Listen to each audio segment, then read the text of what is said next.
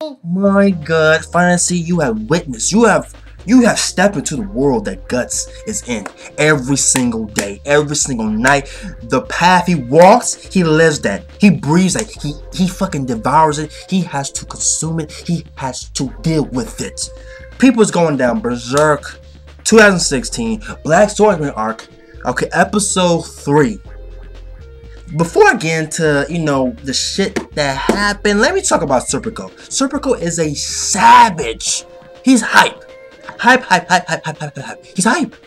He is an animal with a bow and arrow, with a crossbow, with a freaking sword. I mean, he tests Guts. Okay, he ain't scared to throw hands. And we saw what he did to the dog. Even Guts was like, yo, that guy is not what he perceives himself and what he puts out to people, okay? Dude's a savage, okay?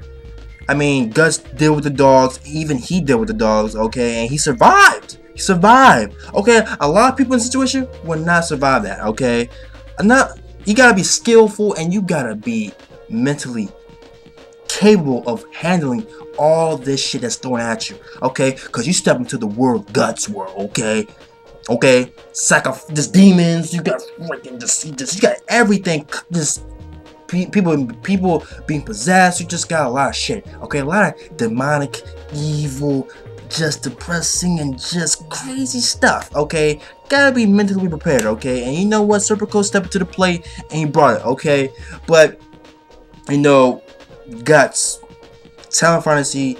What's he doing? What he's looking for? And he's looking for these demons. Okay, apostles. Okay, once humans. Okay, but they have gotten a hold of the big hills, and the whole sacrificial. The wish was granted that what they desire most. Okay, and we all know what happens. Okay, the sacrificial shit. Okay, I mean Griffith, what he did to the Band of Hawks, what Guts was a part of. Had no choice. Okay, Casca, and just the whole eclipse.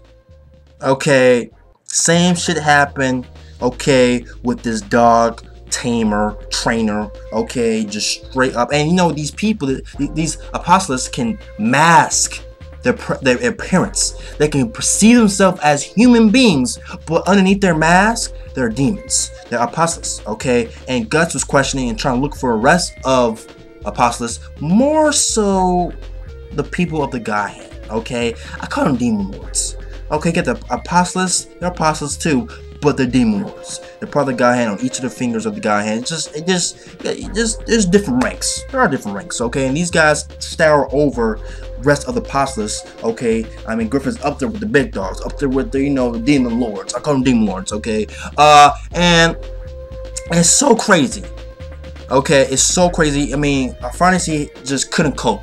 After coming off the whole horse being possessed, okay, about to rape her, and that shit triggers. Once Guts saw it, triggered the moment of the eclipse, the Banner Hawks sacrificial shit. Okay, what he saw, what Griffin did to Casca, and what Guts saw. Okay, just trigger something in his mind, in his head, and just bam, just a split second rage. Okay, straight rage. You cannot blame that man. Can't blame Guts, man. Y'all witness, y'all seen it, okay? But Fantasy going just off that, then again possessed, and then on Guts. Her mind can't handle, mentally unstable, and she has stepped into the world so hard, in Guts' world so hard that she wants to kill this man.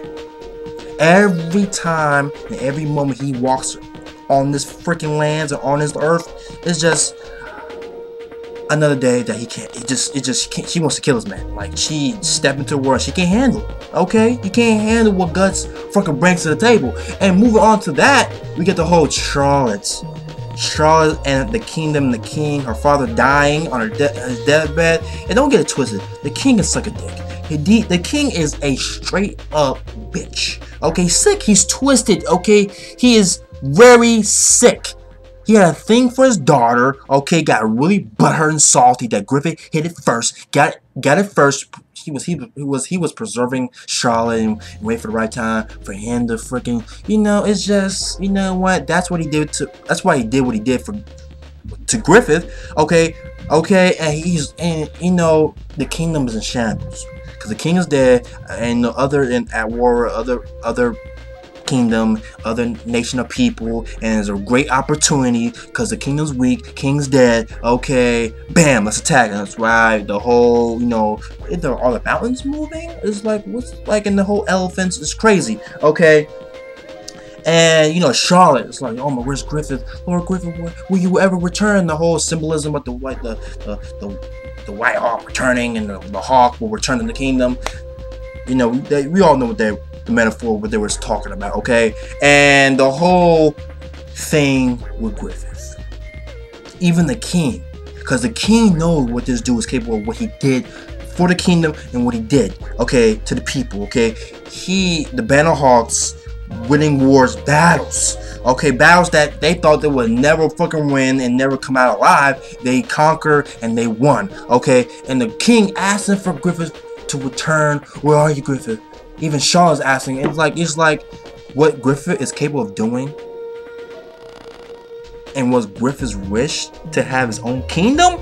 How the tables have turned, okay? And for the king to ask and to ask for Griffith, where's Griffith? It's like after what he did and his rage of what Griffith did to his daughter, and you know he couldn't do because Griffith hit it first and he got it first. Salty, you sick, twisted bastard. That's why I don't feel about them. Like, yo, you should have been dead. You shouldn't have got stabbed. Okay, poison.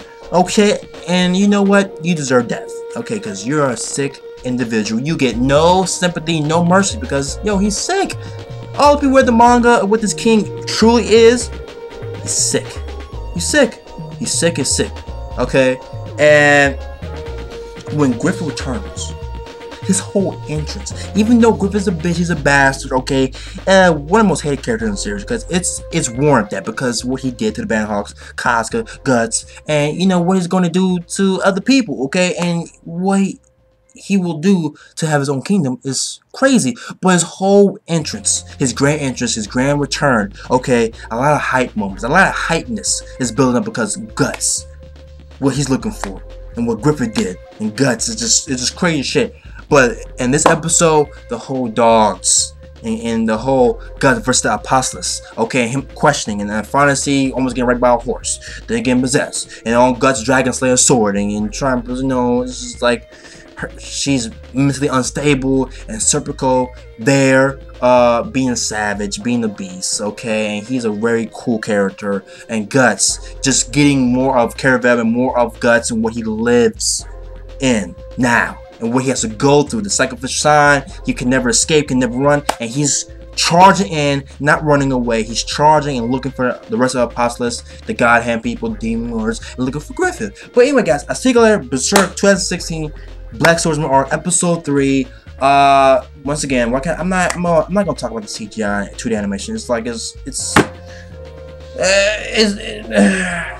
2D animation and the CGI is like they're fucking with my eyes. But you know what? We're gonna leave that as it is. But anyways, I'll see you later. Episode 3. Get back to me, talk about the episode, guys' favorite moments, and yeah, shit's about to happen. Shit's about to pop off. Let's get it.